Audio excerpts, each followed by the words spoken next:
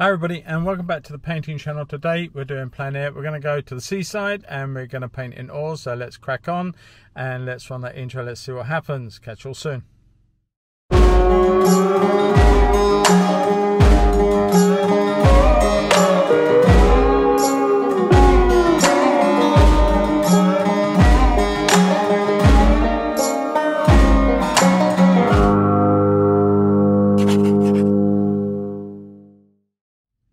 Hi everybody, and welcome back.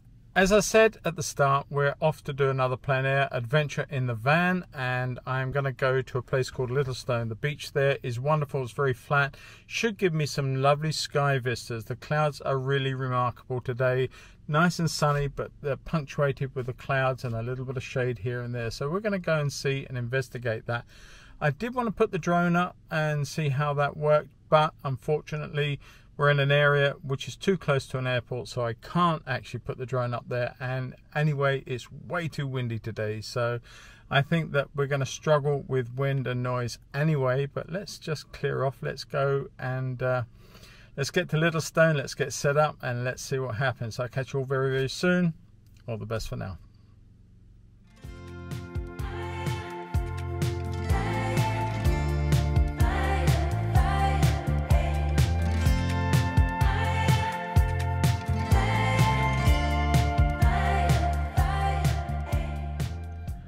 Hi everybody, welcome back. Now I actually didn't get quite to Littlestone. It's another 2.5 miles up the road, but a place called St Mary's Bay, which is about 2.5 miles from home, so it's about halfway to Littlestone.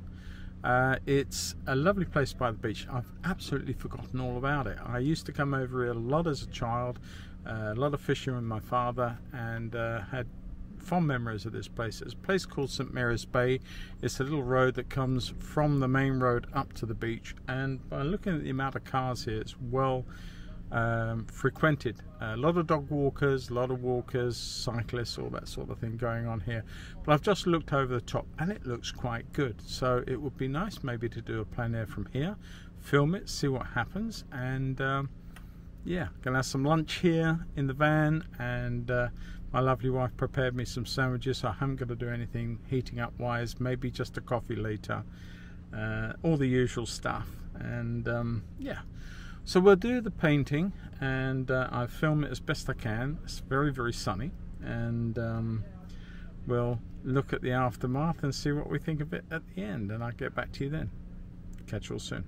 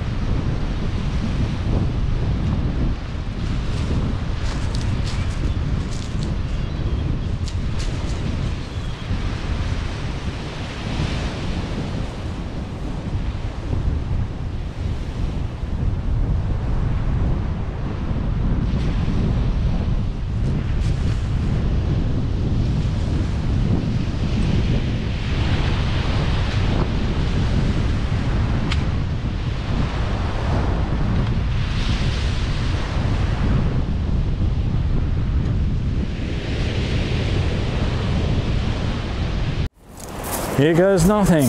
Let's see how we get on. So first things first, got to do the drawing. I've got a 12 by 10 board. Okay, so first and foremost, smaller brush, just a small flat to do the drawing with. Okay, so now then, where am I going to place this? Well, I think I can get away with quite a low horizon line, so I'm going to put something quite through there, I think, as my horizon.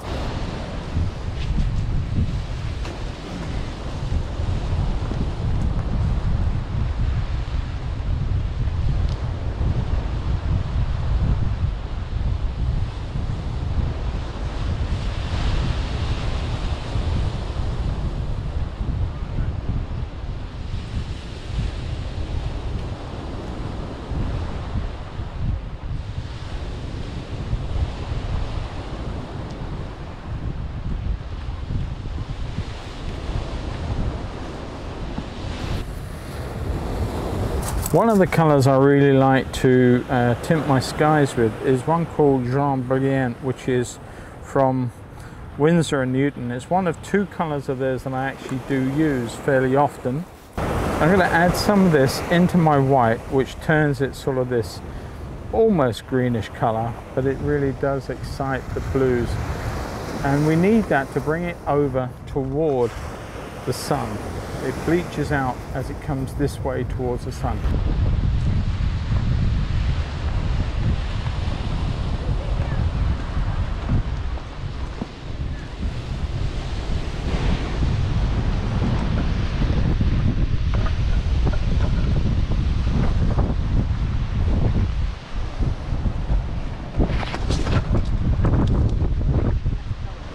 This is where it would have been nice to have had a tinted canvas ready to go. That way I would have seen all my whites and lights very early on. That's my mistake. It's not a big deal, not the end of the world.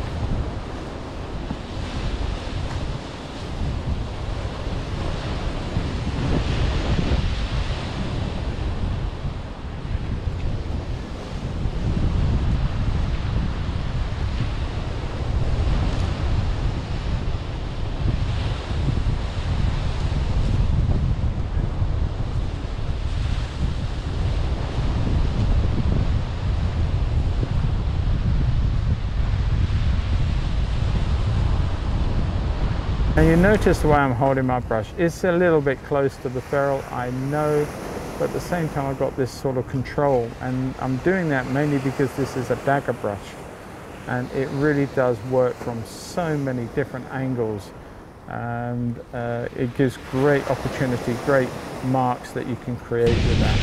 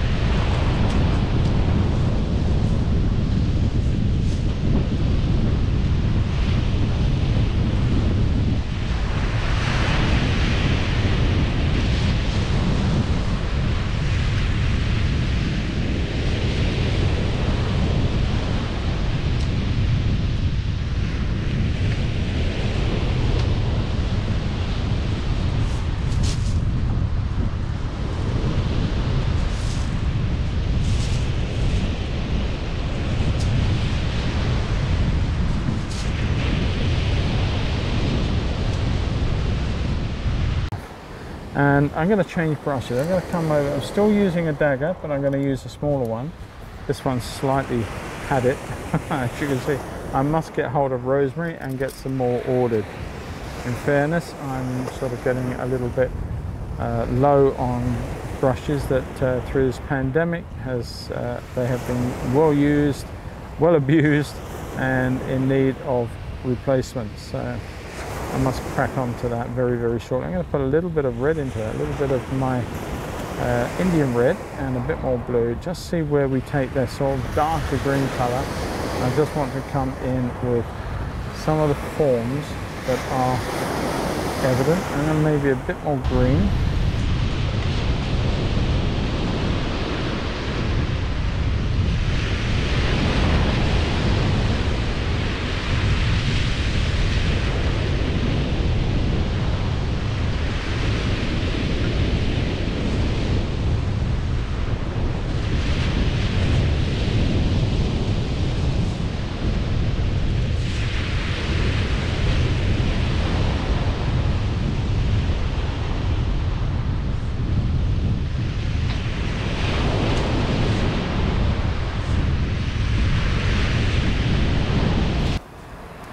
It's all subtle little shifts in the drawing that are making this happen. And there's a little bit of green come over there, and then we can cut this away, low, down and out of the picture plane.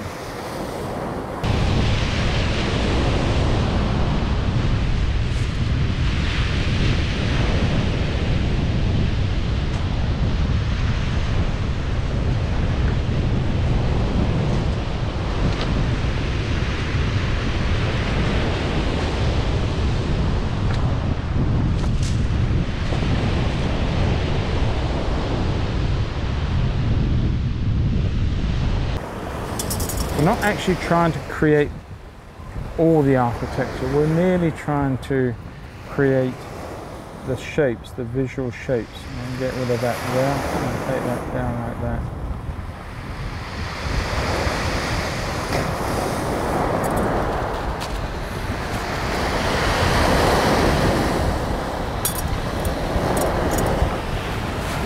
Alright, anything that's out of kilter when it comes back to creating this later, then we can play around with that. But I've got my buildings that I'm bringing down. What I'm going to do quickly though, I've just seen it happening, I'm going to use this light, a little bit of yellow, which would be the Indian yellow, a little bit of orange into that. And I definitely want to put in what I think, so that's way too dull. So you think you got it, and you're nowhere near it. So let's clean that brush off. So I'm going to come back, I'm going to remix it, take some white off to one side, tap of that, I don't want too much of that this time. And what I've got up here is a lovely sense of light along the beach up towards the top of the sea wall there.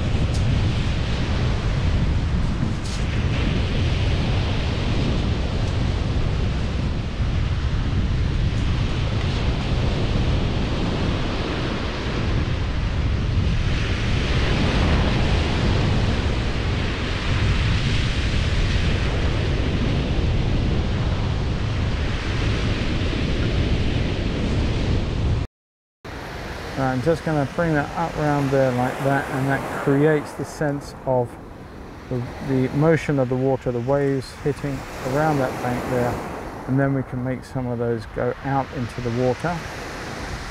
Now the degree of light and dark is governed by the degree of contrast that we see. The other way round, the degree of contrast is governed by how much light and dark the subjects we are painting come into it. Right now I need to bring that through there, and that is suggesting that line of water that runs all the way through that area there. And I've got to change a little bit of what we're seeing up in here. This area is a little too high. Bring that down there, and that then comes into that area there. That's fine. And then that will go on around like that. I'll live with that. This water is changing constantly. I just can't keep up with it. I'm going to have to stop the chase.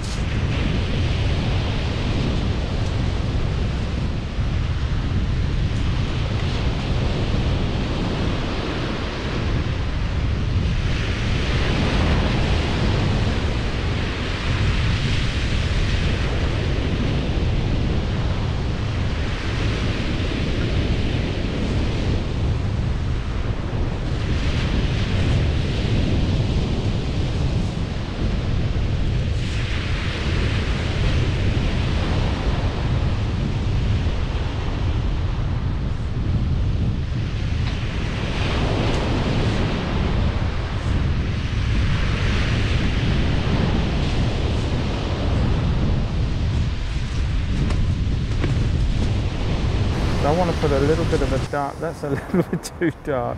All right, can I light that up a little bit? Be a little bit more careful. Okay, we've got this nice sort of light shaft of light coming through here. I want to pick that up. And the only way I can really make it pump is to darken the sea leading into it. Now there is also a little bit of light in the foreground here, so I don't want to replace one with the other.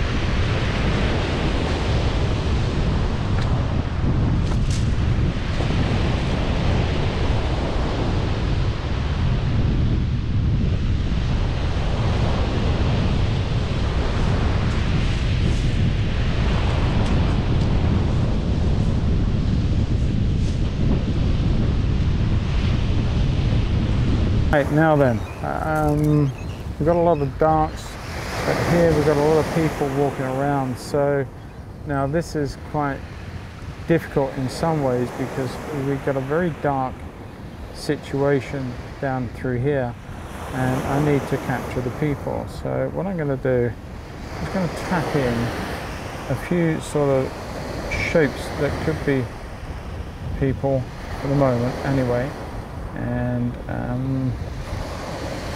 depending on where they are really, there's sort of a couple here.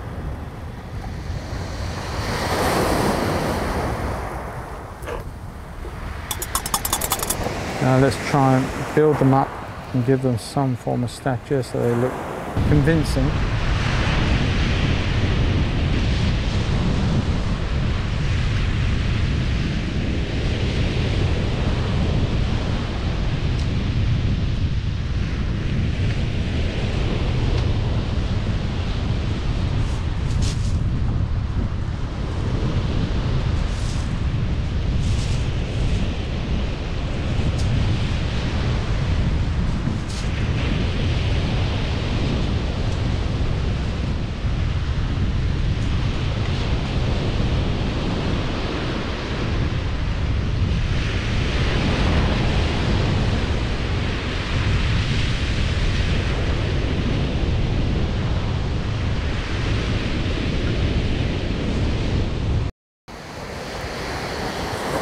Keep wanting to add some more light down through this area.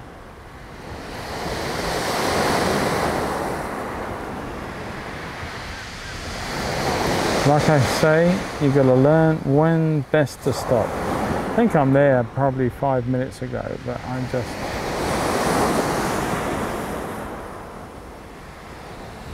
I think we're almost there anyway.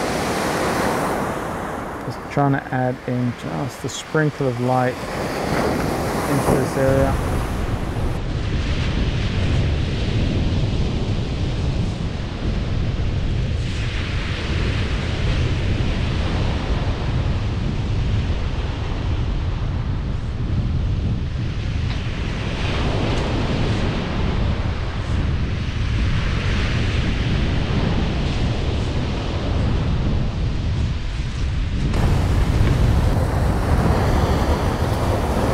Nothing wrong with a bit of finger painting.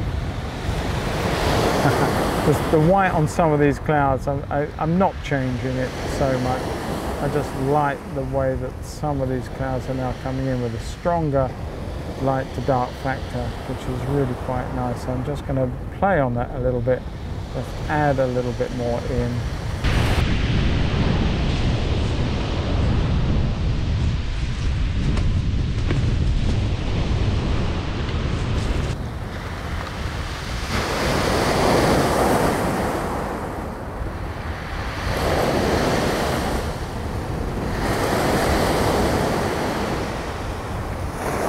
I think that's time to stop, I really do, as he puts the last mark on.